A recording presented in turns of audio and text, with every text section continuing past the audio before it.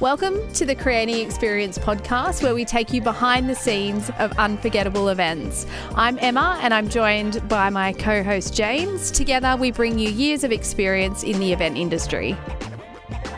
Today, we're talking about software that we use to help plan and execute the events that we run day to day. Make our lives easier. They make our lives very easy. Yep. So, you want to start with Asana? Asana.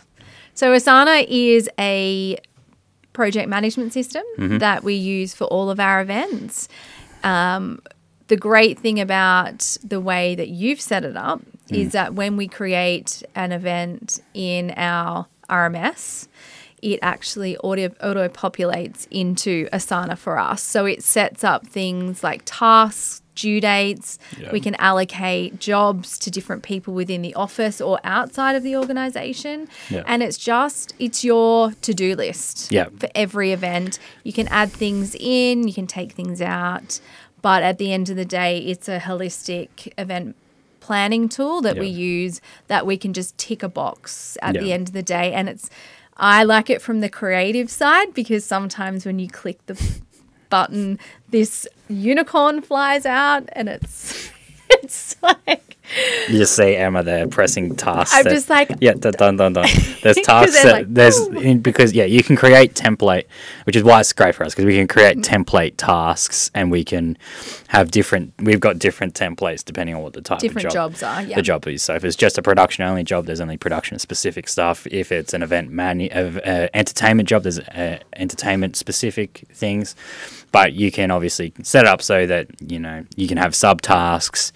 There's different ways you can view it. You can view it in a calendar view or a list view, and you can even put budgets in there as well. You can upload files and then email out of it. So essentially, it's just like a really good central point for collaboration if you've got a team of people.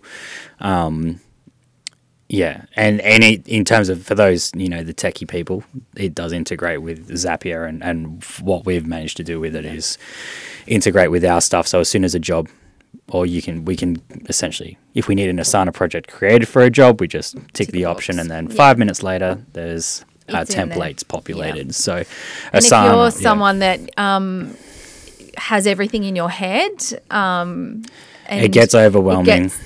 But it's really good. You don't need Post-it notes or anything like that. And there is free versions of it too.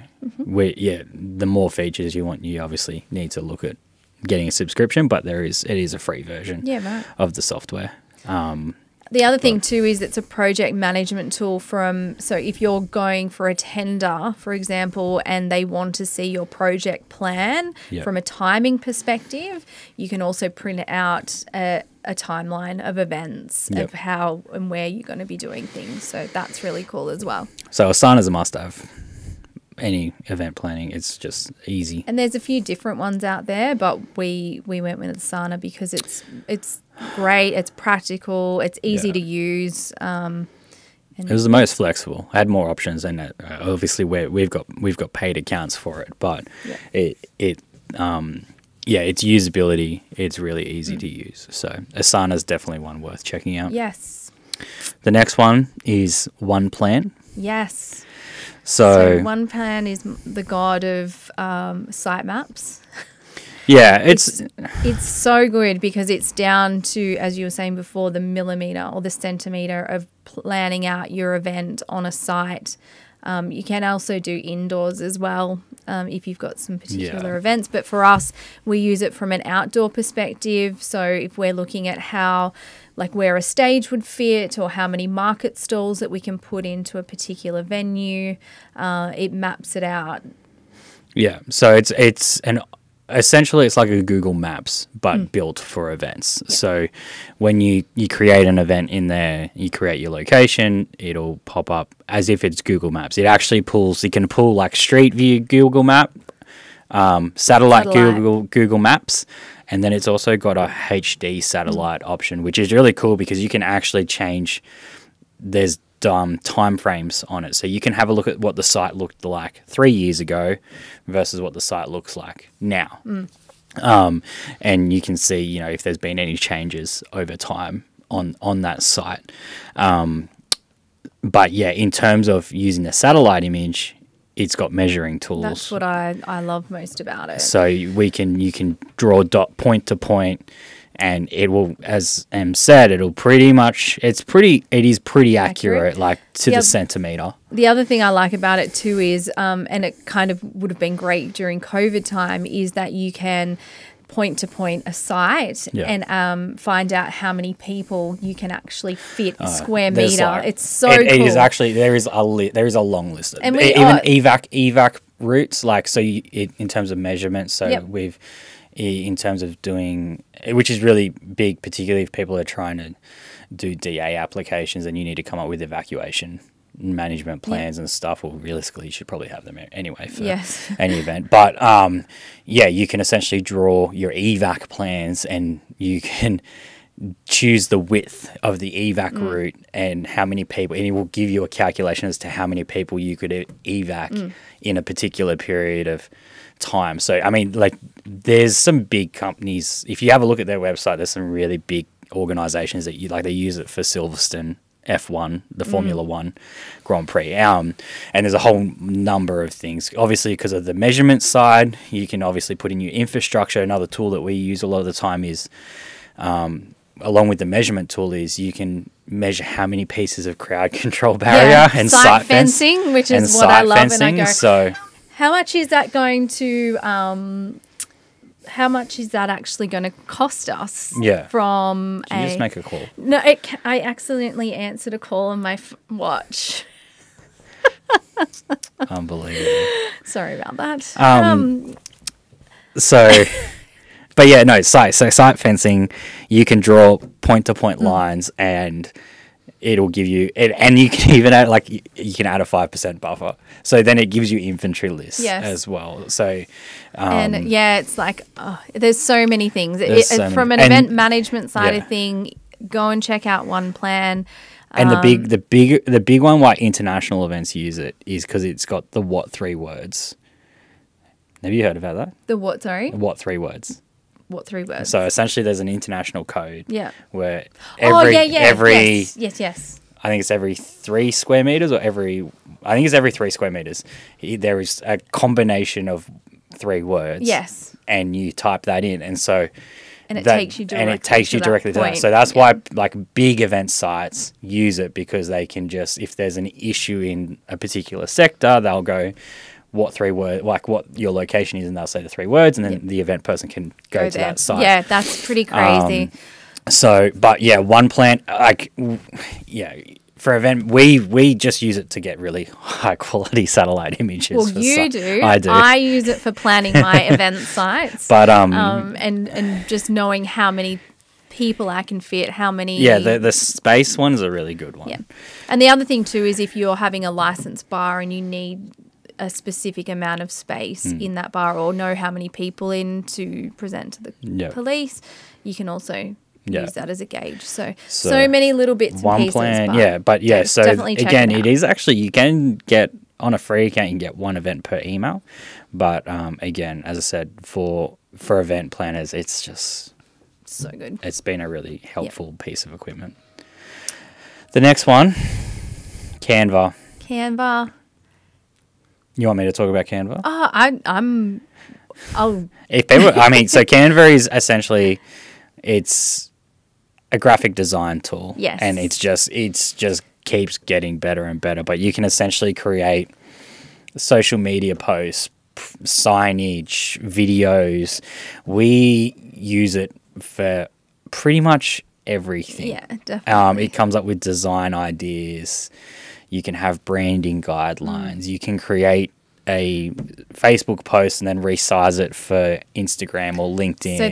So we have the pro version, so in a normal standard free version, so you can get it in free, but to be able to resize, to take out backgrounds of things, also giving you more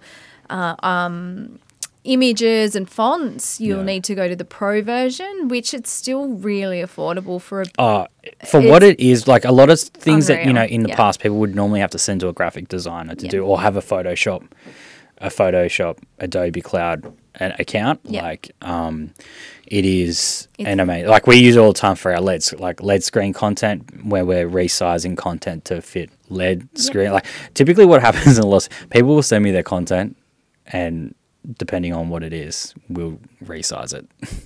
Throw it into Canva. If it's like scrolling logos, like even down to if businesses don't have, like one of my pet hates is when you get a sponsor slideshow, for example, or a sponsor holding slide, and one person's image has got a square rectangle background on it because they don't have a transparent file. Yeah, and then someone's is just like a black transparent, or one's a white logo transparent, and nothing matches. You can actually go and edit it, and so it all looks uniform. So not taking away from graphic designers, because they do incredible things, and they do things that Canva can't do from a design, logos, and all the creative side of things. But if you're looking at social media posts, presentations, and things like that, it's a great program. Like so Canva is a must-have for the event. Just any business, event planning, really. All your social posts, signage, everything can be done in Canva. Fantastic. Cool. The next one quickly is a program called Current RMS, and this is kind of the backbone of what we use for all our orders, and it's just a rental management system for us. So it helps us know if we're going to have enough cables, or like an inventory management system. Yeah.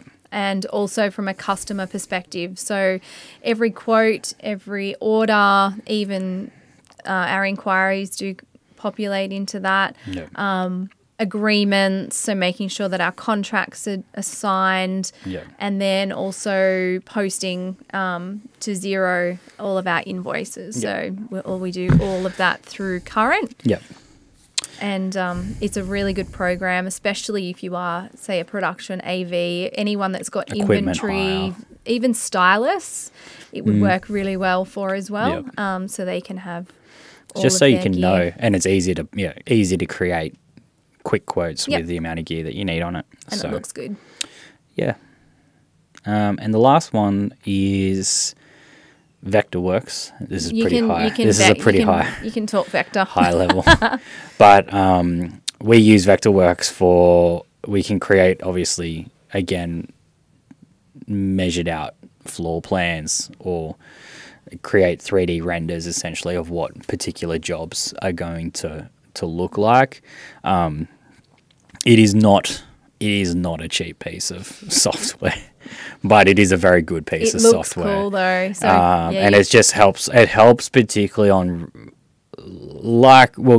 for customers. Sometimes when you talk AV and you talk what something's going to look like, we can walk into a room and go, "This is going to go there. This is going to go there," and the customer sometimes is just like head spinning, head spinning because they can't visualize it. They don't understand how, and so it's just a really helpful tool to be able to go, okay, we'll pop it into Vectorworks and create a render, and then that way you can actually sit there with them and show them what it's going to look like if we put a stage there, and what the difference is between putting a black drape behind it or putting a LED screen here. Even to lighting design and stage, the way stage looks. And if you're a visual person like me, and when you see a vector design that you create, it is really cool. Even down to like tables, which again, like tables and having space around tables in a room, like fitting things into a room, and making sure that everything fits and that it's not going to look cluttered. That's where programs like Vectorworks and rendering really come into its own. And I think they just look really cool from a visual person. Yeah. So there you have it. There are our little tips and 5 pieces of software that we use. And a couple of them make our lives so much easier. Yeah, Asana, OnePlan, Canva, Current RMS, and Vectorworks. Yes. Good luck planning your event. And if you don't want to pay for a subscription, want us to do your work. Well, that is a bonus, isn't it? You engage us. It's a bonus of what you get. We've got the subscriptions. All right. See you later. Thanks for checking out the Creating Experience podcast. You can find the podcast on Spotify and Apple Podcasts, as well as YouTube. Be sure to check out our socials as well. We're on Facebook and Instagram and LinkedIn as well. And if you have an event coming up that you need assistance on, feel free to head to our website, www.jcentertainment.com.au, or give us a call on 1-800-JC Events.